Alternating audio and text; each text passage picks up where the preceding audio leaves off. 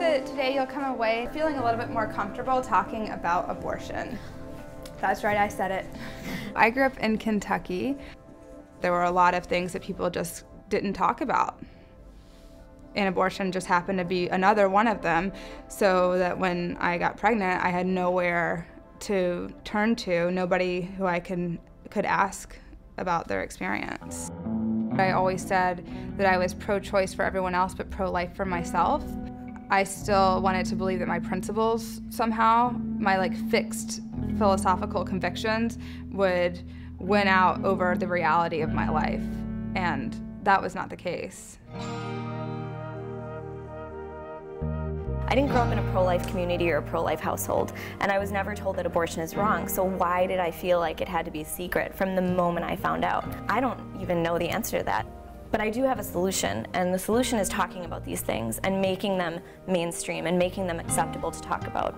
I've been talking about abortion and my abortion ever since I had it. And then when I got it off my chest, I felt like the secret had been revealed, and then other women felt like they could reveal their secret. This tour is so amazing because I can do that on a larger scale.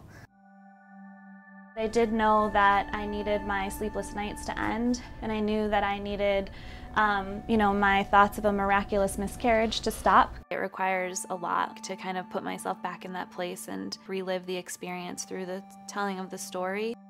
All I wanted when I was going through my experience was someone to relate to, someone to tell me that they had gone through it and to be honest about what the experience was for them.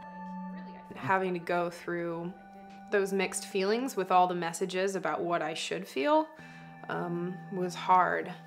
I felt isolated.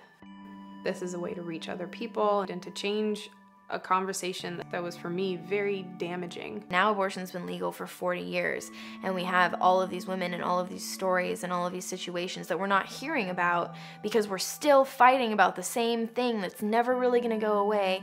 Most people don't love or hate abortion. Most people are thinking about themselves and their own lives and their own story, and we're missing out on all of that. We're missing out on what abortion really is and how it really affects people.